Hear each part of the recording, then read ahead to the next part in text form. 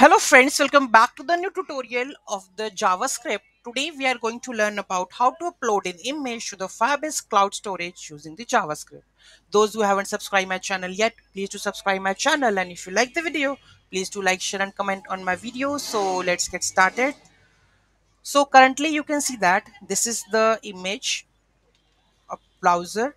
So let me upload any of the image. So here you can see that if I go and just reload this one, currently we have two images, right? Let's upload any other image. So here we can see this image. I'm going to upload, and here we have the uploaded image with this Firebase file available at this URL. If I go just upload this one, you can see that image URL is there. And let's go to the Firebase storage, and here we go with that one. The image is uploaded.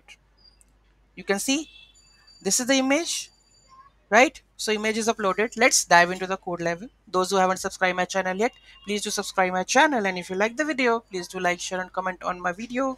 So let's get started. So here we have the full-fledged code.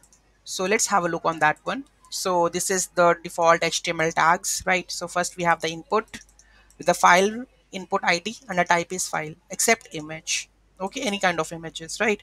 Then we have a script, Firebase JS. We have the script, so you need to include this both scripts over here. Then we have a script. Then we have a Firebase config. So these are where you get all of this information. So you need to go to the Firebase project overview, then go to the settings. Okay, then here if you go scroll down bottom, then we have the app. So you need to create the app. After the app, you can see that you have all the Firebase config. Just copy and paste it and add it over here. Okay, done, first part. Then we have the check if the Firebase. So here, check if the Firebase has already been initialized or not. Okay, this is Firebase initialization code. Then get a reference to the storage services firebase.storage function to handle the file upload. So where you need to upload the file in the images folder. Okay, then we have the image ref.put file in the snapshot, then upload a file console.log, upload a file with a snapshot. Here you can see that in the console upload a file, we have all the objects, right? How many bytes transferred, what is the name of that one, state, success or something, you will get it over here.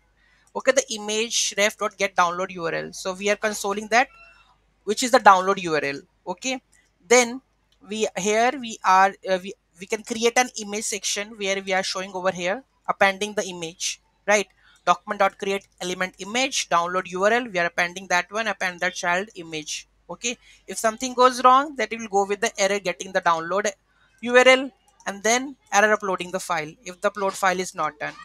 Okay, the last step that we have trigger file upload on the input change. When there is an input change, we will trigger a file upload file function, then script ends. Easy, very simple, very easy. Any doubt, any query, just do let me know in the comment section. Thank you so much for watching this video. Have a great day. Don't forget to like, share and comment on my video. Have a nice day.